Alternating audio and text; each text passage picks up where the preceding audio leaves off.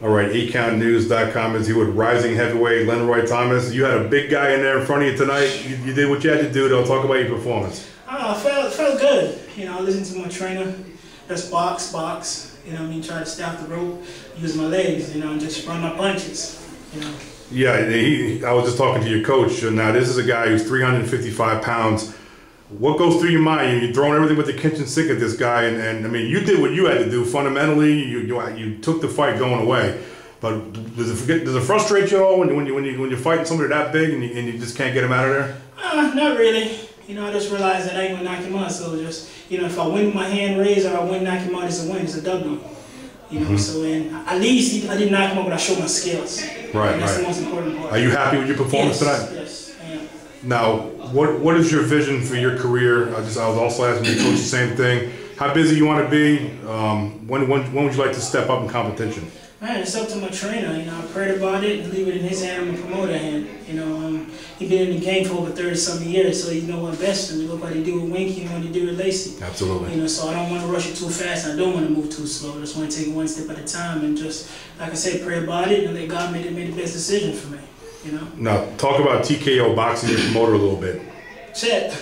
Yeah. He's not my promoter, he's my friend. Oh, okay. You know what I mean? I thought you were promoted by TKO? Yes. Yeah. Yes. He's a friend, you know. I'm glad. Friend promoter. Right. You know, my trainer know him because, you know, we need more promoters like him to take care of the younger fighters that come out. You know, I was just watching, just observing him in the background. He seems like he's very people-oriented, very good with people. He's a good guy to get around and get along with.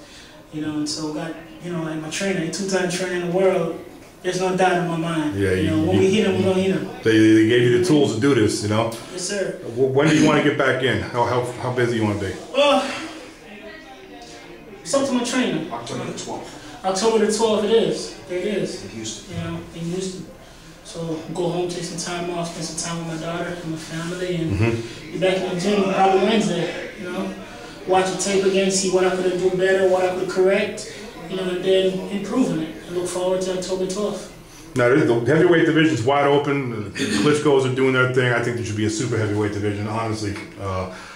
How do you match up with some of the guys? Where do you see yourself as far as the top echelon of the heavyweights at this point, the contenders? I'm the future of the heavyweight division.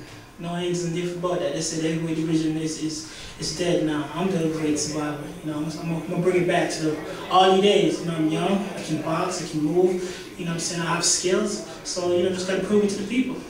And how do you do that? That's a good segue into my next question. Because right now you got Areola and Eddie Chambers and Kevin Johnson a little bit. These guys are making, but they're getting a lot of play though. They're getting a lot. How do you get into that category where you're getting some recognition across the country? Let's keep on doing what we're doing.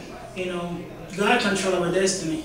And like I say, I have a good group of team around me. You know, Dan, Chet, and like I said, when the time comes, it's gonna come. You know, whenever God says this is my turn, it's my turn, and nothing gonna stop it. So I'm just patiently waiting. And when it's my turn to explode, I'm gonna explode. You know. All right, you have any closing thoughts for your fans out there? Hey, just keep on looking out, man. Thank y'all for the support. That's what's up. Number one, baby. Appreciate you, man. Thank you.